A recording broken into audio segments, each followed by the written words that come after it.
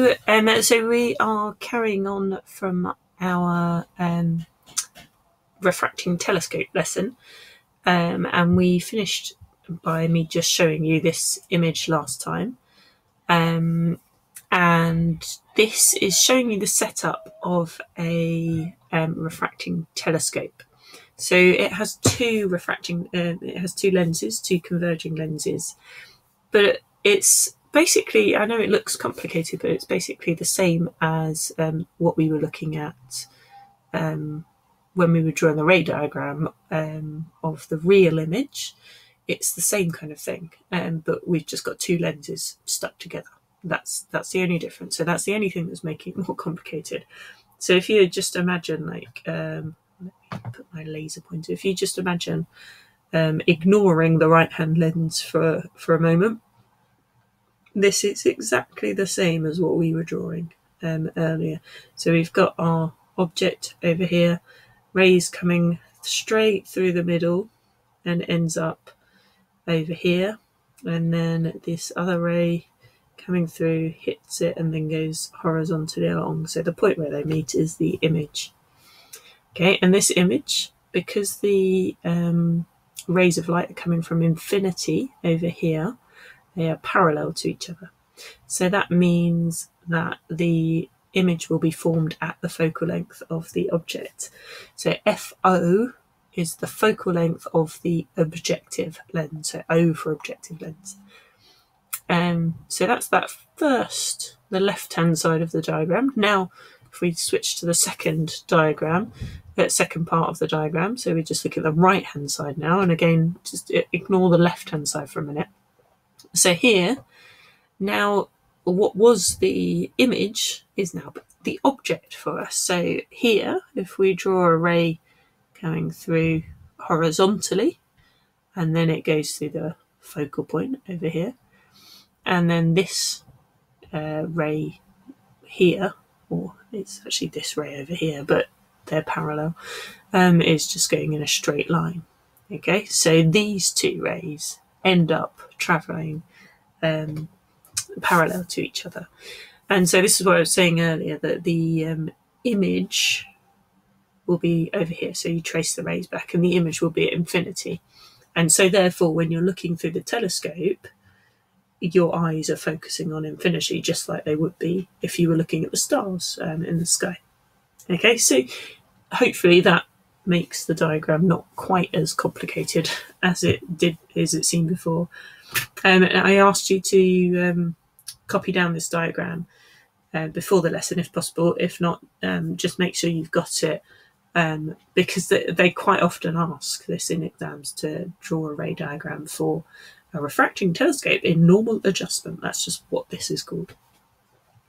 An important thing to note is that the length of the telescope is determined by the two lenses, because the length of the telescope has to be the focal lengths of the two lenses added together, because that gives us this special case where the image of the objective lens is then at the focal point of the eyepiece lens. Okay, so the length is always going to be FO plus FE. So that's an important thing to note down.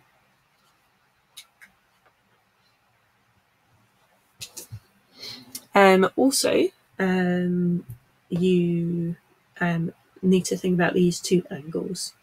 Okay, so these two angles determine how magnified the object is. Okay, so that's why we use telescopes, isn't it? To magnify things so that you can see them more clearly. And if you just look at those two angles, you can see that alpha is bigger than beta.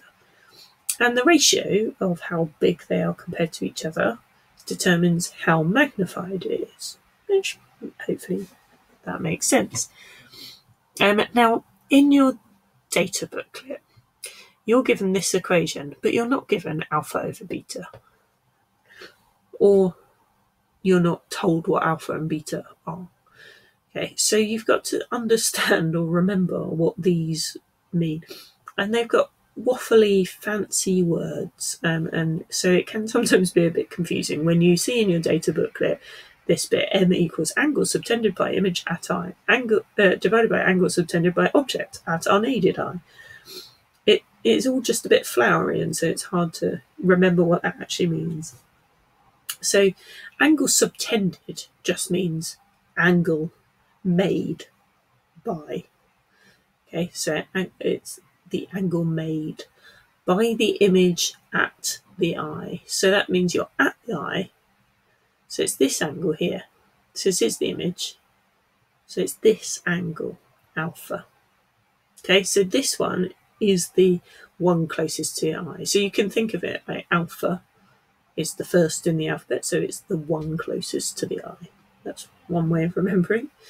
The other angle subtended by the object. So here's our object at the unaided eye. So our eye is basically on this principal axis, and so it's the angle between those two. Okay, so the magnification is the ratio of those two angles. Okay, and you are given that in the data booklet. The other equation that you're given, I'm going to show you how you get to the other equation. You don't need to know how you get to it, but it's quite straightforward. So for this one, we need to think about this bit here. So we have a height of this image, okay, which is y. And that creates two triangles. So we've got one triangle on this side, and then we've got a smaller triangle to the right of that arrow. Okay, and we also know the lengths here because these are the focal lengths. So this is FE, and then this bit is FO. We also know the angles because the angle here, so this angle over on this side, is alpha. So that's geometry because it's Z angles. And this angle here would therefore be beta. So we know one of the lengths of the sides and we know one of the angles. So that means we can use trigonometry to work out what y is. And y is obviously the same for both of them, so that makes life easy as well. So because so we've got y, we've got f, o and fe. So if we look at this triangle first of all, we've got y and fe. We don't know what the hypotenuse is, but we know this angle. So if we know the angle, we know the opposite and we know the adjacent. Then we know that the tan of the angle, so tan alpha, is opposite y over fe. Okay, so tan alpha equals y over fe. And then likewise for this side, tan of beta would be y over fo. Okay, so that's this little equation here. But we also know that these angles are going to be very small, okay, because most of the things we're looking at are very straight up, so the angles are tiny. So we can use what's called the small angle approximation, which I talked about when we were doing diffraction gratings, and that just means that tan alpha is approximately equal to alpha. So therefore we can get rid of that tan bit because that confuses things. I've got to stop moving my cursor so you can see it. So n, we know from previous slide, is alpha over beta, the ratio of those two angles, but we also know tan alpha is y over fe. So therefore, because of small angle approximation, alpha equals y over fe and beta equals y over fo. So therefore we can just substitute that in. So alpha is y over fe, beta y over fo. And because the y's are the same, they cancel. So you've got 1 over fe divided by 1 over fo, which basically flips up the other way, and you get fo over fe. Okay, and this is a much more useful equation because the angles are quite difficult to measure, but the focal lengths are very easy to measure because when you've made or bought the lenses, you know what focal length you can easily, if you don't know what they are, you can easily measure the focal length of lenses. When you buy a telescope, you're going to know what they are because it'll tell you. So that's a much more useful equation. So FO over FE. Okay, and again, that M equals FO over FE is given to you in the data booklet. Not all the rest of it, but you wouldn't need to know how to get from one to the other. Okay, so that is how a refracting telescope works. Okay, so it takes light in from the objective lens, focuses it at a point, and then the eyepiece lens then takes the light and sends it to your eye.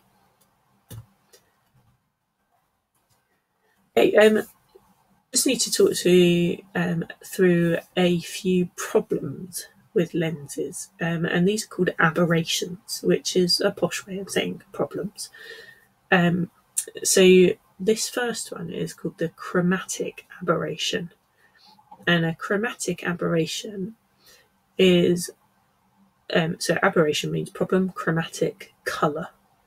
Okay, so it is to do with wavelengths, and this is because, as hopefully you remember from the waves topic, the lens refracts the light, but it has the refractive index of the lens changes depending on the wavelength. So different wavelengths have different refractive indices of the lens, so they are refracted by different amounts. Okay, so each of the colours there you can see are refracted by different amounts on here, and so it ends up with this blurring. They're not all focused in at the same point.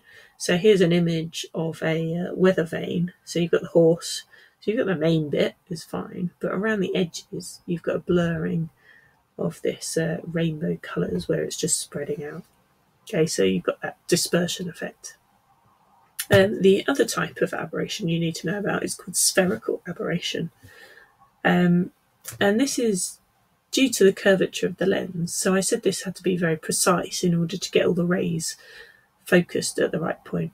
So if it's not done quite right, so maybe cheaper lenses or not quite so well made, then they don't all meet at the same point.